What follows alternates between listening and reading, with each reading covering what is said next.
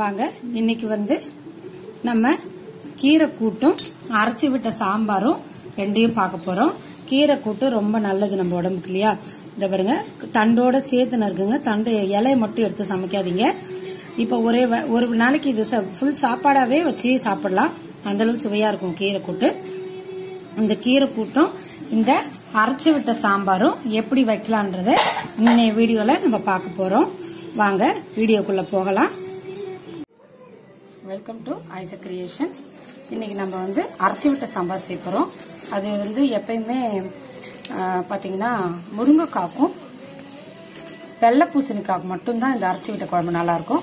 மித்த எதுக்கும் இந்த அரைச்சி விட்ட குழம்பு நல்லா இருக்குமான்னு தெரியல, ட்ரை பண்ணதில்ல. இதுதான் ரொம்ப பழைய காலத்துல இருந்து இது மட்டும் தான் செய்வாங்க. பாருங்க மிளகா மல்லி, மிளகா காரம் உங்க இஷ்டம் தான். நான் வந்து ஒரு 10 மிளகா போட்டிருக்கேன். ஒரு 2 ஸ்பூனு மல்லி போட்டிருக்கேன். இந்த பாருங்க 2 துண்டு பெருங்காயம் போடுறேன். இதை முதல்ல நல்லா வறுத்துக்கலாம். நம்ம நல்லா நல்லா மொறுன்னு வறுக்கணும். இல்லைன்னா உங்களுக்கு அரைக்கிறதுக்கு சௌகரியப்படாது. அதனால நல்லா மொறுன்னு அரைச்சிக்கோங்க, வறுத்துக்கோங்க. இது நல்லா வறுந்துருச்சு அப்படின்னு தெரியும்போது இப்பதான் லைட்டா வாசனை அடிச்சுது. நல்லா வறுக்கலாம். ரொம்ப ரொம்ப நல்லா இருக்கும் இந்த சாம்பார். அந்த காலத்துல விரதத்துக்கு தான் செய்வாங்க, மித்த நாள செய்ய மாட்டாங்க மோஸ்ட்லி.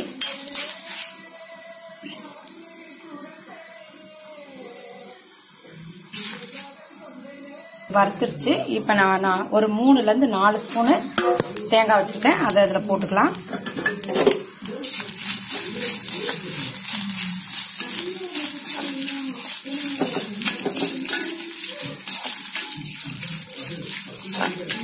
நல்லா ரெட் கலர்ல தேங்காய் வறுக்கட்டும், நல்லா செவர வறுக்கட்டும். இப்ப நம்ம விரத தண்ணிக்கு மட்டும் இல்ல, நம்ம வீட்டுல மிளகாத்தூள் இல்ல, நம்ம சாம்பார் மிளகாத்தூள் இல்ல அப்படின்னா நம்ம இதை போல சும்மா வறுத்து மிளகா மல்லி மட்டும் வறுத்தா ஒரு மாதிரி நல்லா இருக்காது. அது கூட கொஞ்சம் தேங்காயும் வறுத்து போட்டு அரைக்கும் போது புதுசா மிளகா மல்லி அரைச்சி போட்ட மாதிரி ஒரு பிளேவர் கிடைக்காது. இது வித்தியாசமான பிளேவரா இருக்கும். இந்த சாம்பாருக்கு நீங்க எப்பயுமே வெங்காயத்தை சின்ன வெங்காயத்தை கொஞ்சம் மூசா உரிக்கிற அளவுக்கு சின்ன வெங்காயமா எடுத்துக்கோங்க. அதை போட்டு வதக்கி வைக்கும் போது ரொம்ப ரொம்ப பிளேவர் ரொம்ப நல்லா இருக்கும். பாருங்க இந்த அளவு போதுமானது வறுத்தது. நல்லா பாருங்க இந்த அளவு வறுத்தது போதும். இது நல்லா ஆறட்டும். வெங்காயம் போடுங்க, சின்னதா நீங்க போடுவீங்கன்னா வெங்காயம் போடுங்க. அதுக்கப்புறம் தக்காளி போட்டு நல்லா வதக்கிடலாம். தக்காளியை கொஞ்ச நேரம் மூடி வைக்கலாம், அது வேகட்டும். நம்ம வறுத்து வச்சது எல்லாத்தையும் மிக்சியில போட்டு கொஞ்சம் ஜீரகத்தையும் போட்டு நல்லா மிக்சியில ரொம்ப நல்லா நைஸாவே அரைக்கலாம். பாருங்க தக்காளியை நல்லா கரையில வச்சு நம்ம முருங்கைக்காய் நறுக்கி வச்சதை போடலாம். முருங்கைக்காய் போட்டாச்சு. இதில் உப்பு போட்டு கொஞ்ச நேரம் மூடி வச்சு வேக விடலாம். இது நல்லா மூடி வச்சு வேகட்டும். பாருங்க நல்லா வதங்கிடுச்சு. இப்போ இதுக்கு தேவையான அளவு நம்ம தண்ணி ஊற்றலாம். பாருங்க நம்ம அரைச்சி வச்ச விழுத இதுல முருங்கைக்காயோட போட்டு கொஞ்சமா தண்ணி ஊற்றுங்க. ரொம்ப தண்ணி ஊற்ற வேணாம், ஏன்னா பருப்பு வச்சிருக்கோம். இதுல போட்டு நல்லா இது மிளகா பொடி வாசனை போகணும் இல்லையா, அதனால இதுலயே போட்டு முருங்கைக்காயோட சேர்த்து நல்லா வேகட்டும். பாருங்க நல்லா எப்பயும் போல நம்ம மிளகாத்தூள் போட்டு சாம்பார் வச்சா எப்படி இருக்குமோ அதே மாதிரியே இருக்கும். ஆனா இது கொஞ்சம் ரிச் டேஸ்ட் கண்டிப்பா இருக்கும். நீங்க சமைச்சு பாருங்க. மிளகாத்தூள் நம்ம வீட்டுல இல்ல அப்படின்னா எந்த காலத்து கூட கடையில வாங்காம இதே மாதிரி வறுத்தரைச்சு கூட குழம்பு வைக்கலாம், ஒன்னும் பிரச்சனை இல்லை. ஒரு வாட்டி வறுத்துட்டு அரைச்சது கொஞ்சம் பாதி சமைச்சிட்டு பாதி உள்ள வச்சுட்டு கூட நாளைக்கோ இல்ல நாளன்னைக்கோ கூட சமைச்சுக்கலாம். ஆனா கடையில மட்டும் மிளகா பொடி வாங்க வேண்டிய அவசியம் இருக்காது, வாங்கவும் செய்யாதீங்க. முருங்கைக்காய் வேகிற வரைக்கும் குழம்பு கொதிக்கட்டும்.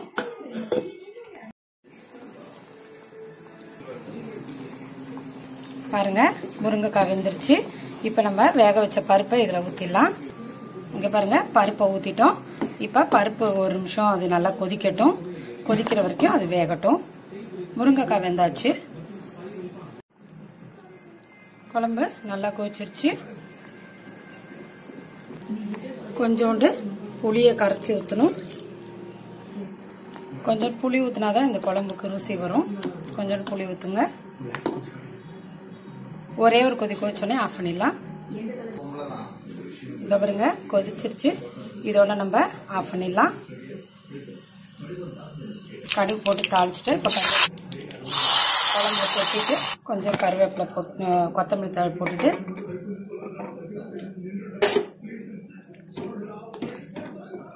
இறக்கிட்டோம்னா ரொம்ப அருமையான அரைச்சி விட்ட சாம்பார் ரெடி. இந்த வீடியோ பிடிச்சிருந்தா லைக் பண்ணுங்க, ஷேர் பண்ணுங்க, சப்ஸ்கிரைப் பண்ணுங்க. நன்றி, வணக்கம். பாருங்க, பாசிப்பருப்பை லைட்டா வறுத்துட்டு அதுக்கப்புறம் இது ஒரு கழுவிட்டு நம்ம வந்து வேக வச்சு எடுத்து வச்சுக்கணும். கொஞ்சம் செவர வறுக்கணும், லைட்டா வாசனை அடிக்கணும். ஆனா கருவை ஊற்றாதீங்க, அது ரொம்ப முக்கியம். நல்லா கொஞ்சோண்டு எண்ணெய் ஊத்துறோம். நீங்க வெங்காயம் போடுவீங்கன்னா வெங்காயம் போடுங்க. நான் டைரக்டா தக்காளி போட்டுட்டேன். கொஞ்சம் தக்காளியில துளியோண்டு உப்பு போடுறோம். உப்பு போட்டு பாருங்க, நல்லா வதக்கலாம். வதக்கிட்டு மூடி வச்சா நல்லா தக்காளி குழஞ்சிரும். அது வரைக்கும் நல்லா தக்காளி குழையட்டும். பாருங்க, நல்லா தக்காளி கரைஞ்சிருக்கு. நல்லா தக்காளி கரைஞ்சிச்சு பார்த்தீங்களா? கரைஞ்சிச்சு. இப்போ வந்து நம்ம நறுக்கி வச்சிருக்கோம். இங்க பாருங்க, பொடியா நறுக்கி வச்சிருக்க சிறுகீரை இது. இதை வந்து அந்த வாணல்ல போடலாம். பாருங்க, இதை வந்து நல்லா வதக்கலாம். கொஞ்சோண்டு தண்ணி மட்டும் தெளிச்சுக்கலாம், ரொம்ப தண்ணி ஊற்ற வேண்டாம். காரணம் என்னன்னா பருப்புல தண்ணி நிறைய இருக்கு. கொஞ்சோண்டு கீரை வேகிறதுக்காக மட்டும்தான் துளியோண்டு தண்ணி தெளிச்சுட்டு நம்ம ஒரு நிமிஷம் வேக வைக்கலாம். இங்க பாருங்க, சும்மா சும்மா 2 தெளி தண்ணியை தெளிச்சு விட்டா சரியாயிடும்.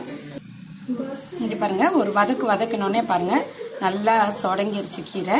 இன்னும் ஒரு 2 நிமிஷம் வந்து கீரை வேகட்டும். வெந்த பிறகு பருப்பை ஊத்திட்டு நம்ம சமைக்க ஆரம்பிக்கலாம். இன்னும் 2 நிமிஷம் கீரை வேகட்டும். கீரை நல்லா சுண்டிருச்சு. இப்ப நம்ம வேக வச்சிருக்க பருப்பு, இந்த பாருங்க, பருப்பை மஞ்சள் பொடி போட்டு வேக வச்சிருக்கேன் பாசி பருப்பு. இதை நம்ம இதுல ஊத்திடலாம். கீரை அரை வேக்காடு வெந்தோடனே நம்ம வேக வச்ச பருப்பு அதுல ஊத்திடலாம். இதை கிளறிடலாம். ரொம்ப பருப்பை குழைய வைக்கணும்னு அவசியம் இல்லை. ஓரளவு நெத்து பதமாத்துக்கு கொஞ்சம் அதிகமா குழைய வச்சுக்கோங்க. ரொம்ப குழந்தைங்கன்னா அது கூட்டு சாம்பார் மாதிரி ஆயிடும். அது மாதிரி இருக்கக்கூடாது, கொஞ்சமா போட்டுக்கோங்க. இது பாருங்க, இது கரெக்டா வெந்துட்டு இருக்கு, வேகட்டும். இதுக்கு நடுவுல பாருங்க, ஒரே ஸ்பூனு ஜீரகம், ஒரு 4 காஞ்ச மிளகாய், காரம் உங்களுக்கு தேவையானது, ஒரே ஒரு ஸ்பூனு தேங்காய் துருவல், இவ்வளவு மட்டும்தான். இதை மிக்சியில குறைன்னு அரைச்சிக்கலாம். பாருங்க, நல்லா வெந்துருச்சு கீரை. இப்போ நம்ம தேங்காய், ஜீரகம், பச்சை மிளகாய் அரைச்ச விழுத வச்சிருக்கோம். இதை இப்ப நம்ம கீரையில போட்டுடலாம். இப்ப போட்ட பிறகு நம்ம அடுப்புல ரொம்ப வச்சிட்டு இருக்க கூடாது. போட்டுட்டோமா ஒரு கிளறிட்டு உடனே ஆஃப் பண்ணிடணும். இப்ப சுவையான கீரை கூட்டு ரெடி ஆயிருச்சு.